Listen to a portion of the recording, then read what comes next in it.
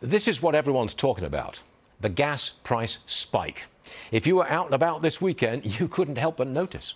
The national average for regular is now $4.06, and that's only 5 cents below the all-time high that we hit in 2008. In California, prices are just off the charts.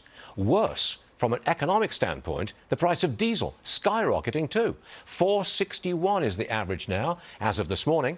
Farmers, truckers, delivery, construction, they all use diesel. Just imagine a trucker with a 300-gallon tank.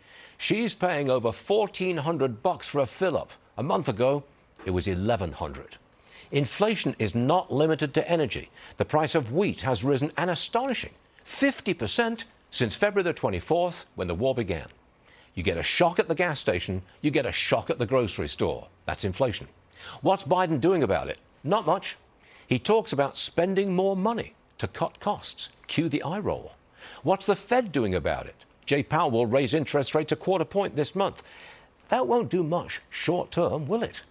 In short, we are in an inflation spiral, and it's not going away. When we had similar spikes in the past, they were followed by a recession. Bad for workers, bad for the economy, and very bad for the Democrats in November.